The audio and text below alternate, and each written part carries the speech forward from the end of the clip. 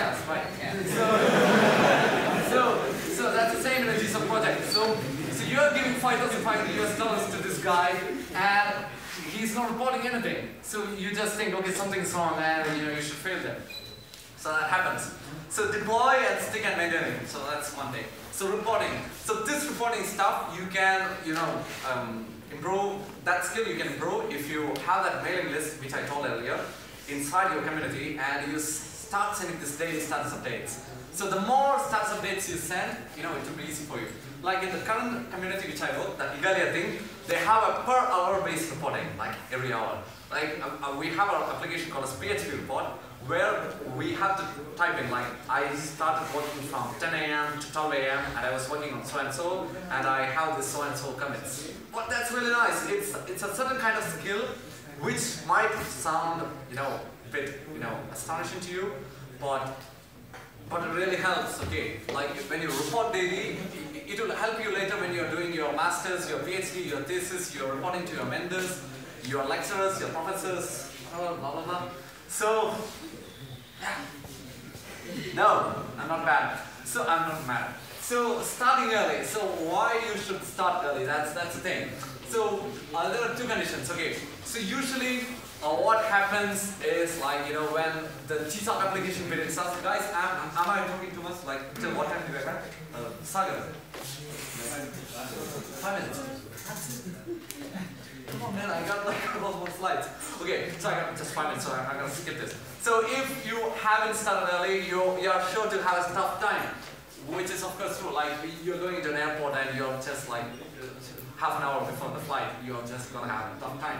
So you're going to have a tough time to find project, and then you'll have a tough time finding the vendors. So finding the vendors are like more tough than finding the project, I can assure you that. Because in my case, I got the project, but getting the right vendors was super difficult. I had to write a lot, to mail a lot.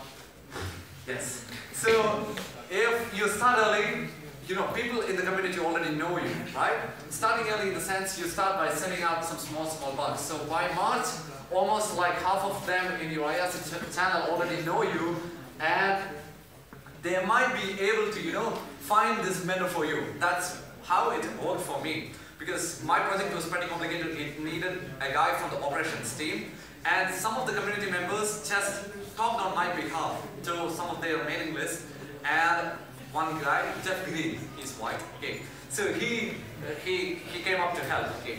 So, and again, if you start early, there's this one advantage, you can come up with your own proposals, rather than going up with some random idea which the organization just proposed. So if you start early, you can come up with your own proposals. Keep that in your mind. And organizations really appreciate it if you come up with your own proposals, because we like it. So it shows that you clearly understand the project, you understand what is actually needed by the project, etc. I'm going to skip it because, and once you complete your project, deploy it, get into production, and maintain it. Okay. So these are like after you project, like from my software. Then you can blah blah blah, a lot of stuff, okay, interesting stuff which you can take back and go to your university and do all these things. Oh, we are running out of time. So you can mentor for Google Coding, which is like a Google Summer Code. No, it's like GSOC for 13 to 17 years age. So if you have a sibling, or if you know some kids who are pretty good with computers, you should tell them to participate in Google Coding. So these are like pretty small tasks, and the students are like pretty nice. And they do a lot of stuff. So start a first club in your university if you want, like that would be cool.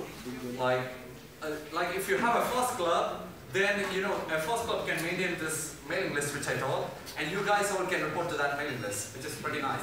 But it requires a lot of time, energy, and motivation, which is difficult. Then talk about your project and conferences, which is like fun.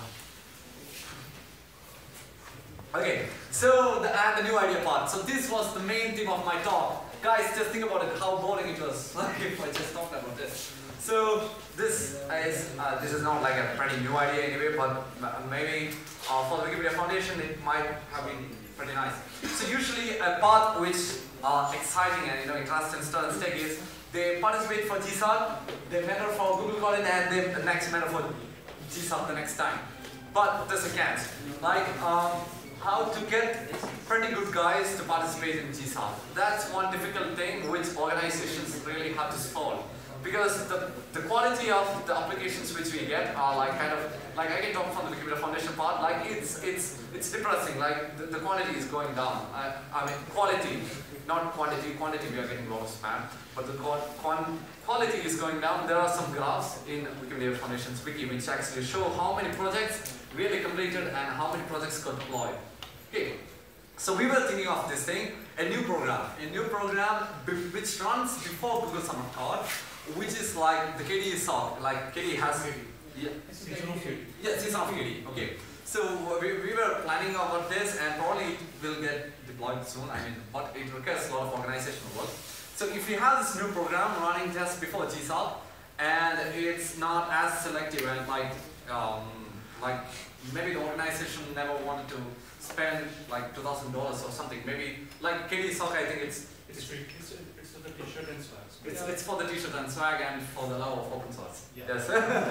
Okay. So maybe we can put the same thing here. I think WikiMedia Foundation is super rich, so they can maybe pay a bit too. So maybe if this new program come up in between, they can. I mean, this can attract people like anything, like especially if you have a FOSS club and think about like say such a program come in, like everyone would have to, would like to participate. Like FOSS is also having something similar. It's called I'm not sure, guys. Sorry. Yeah. So so these guys. So once they complete the mentor for Google's Coding, they can also mentor for Google Summer Code later, and also they can mentor for the new program. So we can create a continuous cycle. That was what we were proposing in WikiMedia Foundation's meetings, and I hope it works out. Yes. So that's enough for today's disappointment. Let's talk about later today. Okay. So today evening I'll be hanging around. I don't really appreciate cultural events, so we will be somewhere here. So we can hang on something. That's it. Bye.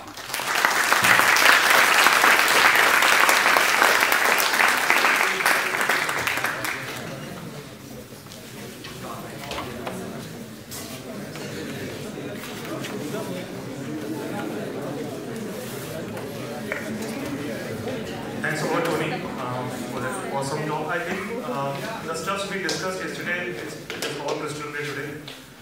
Read this that part. Okay, so I think every question on how to get started with open source, what are the tricks and it's involved. I think you're getting familiar with the terms, right?